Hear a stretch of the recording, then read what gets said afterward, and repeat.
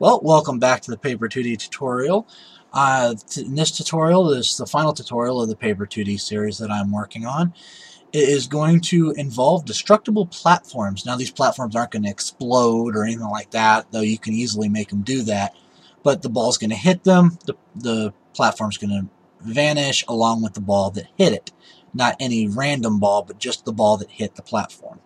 Alright, so let's go ahead and get started here. First thing we need to do is we need to go down here into our sprites, and just like with the ball, we need to take our platform, we need to go to Asset Actions, and we need to create a blueprint. Okay, this blueprint, we'll call it platform underscore destroyable.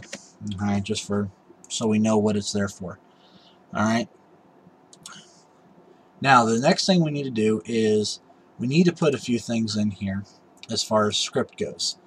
Alright, we don't need to do anything with this, because if we click on it, we see this nice little yellow box. That's the collision. Okay, that right there is the collision.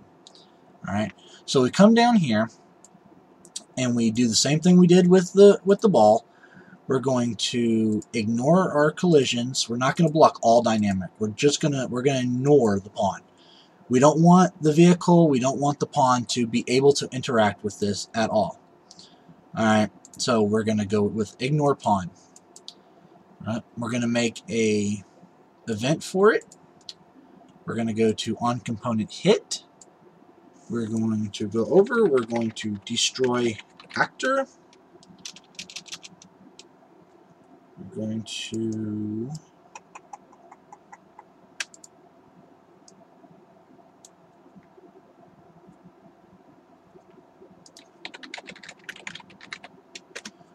destroy actor. Okay, target is actor. We're going to link that up. And then the other thing we're going to do is we want to destroy the actor of the ball. So what we have to do in order to do that is we have to get a ball variable. So we need to go in here. In fact, we don't want to do it that way. We want to do it this way. Cast to ball. Other actor. My apologies. Cast to ball. Alright, so we cast the ball. Do that. Okay. And now that to there, and we're going to connect that to that. So now when we destroy this, when we place this in a level, blueprints, we're going to be able to destroy it. So we'll place one there and one here that's kind of rotated that way at you. Alright, so now we're going to play. So now my ball can't hit it at all, so I messed up. Didn't I? Did I? I don't think I did.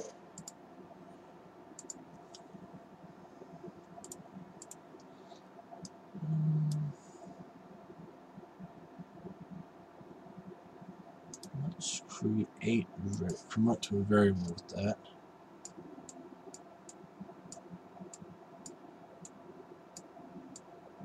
Okay. Sometimes you got to promote these things to variables for them to work properly. So we'll just delete that, and then we're going to print a string here saying hello, because, you know, hey, we hit it, hello, wake up, type thing. Okay. We are not hitting the ball, or the thing. Why are we not hitting the thing?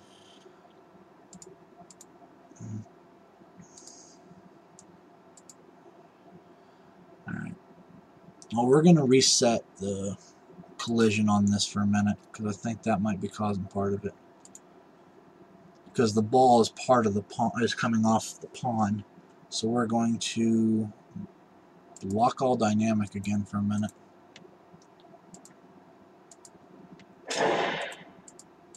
Nope, it's still not. Oh, I know why it's not. When we put things into the world, we really need to make sure that the Y value is set to 0. Because when you just drag and drop into the world, it's set back against the backboard here, and that's back 150.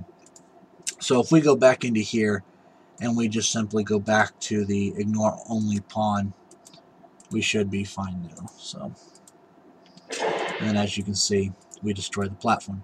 Now it doesn't destroy the ball because I turned that portion off, but all we do is we go in here, we do Control C, we copy it, we drop that, we drop the new variable in, we get it, and then we drop the ball.